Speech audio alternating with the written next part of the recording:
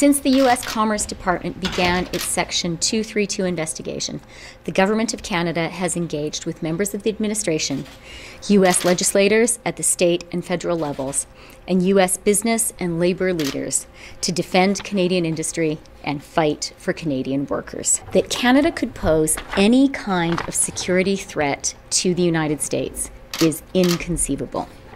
In recent days, we have worked energetically with our American counterparts to secure a tariff exemption for Canada from these tariffs. This work continues, and it will continue until the prospect of these duties is fully and permanently lifted.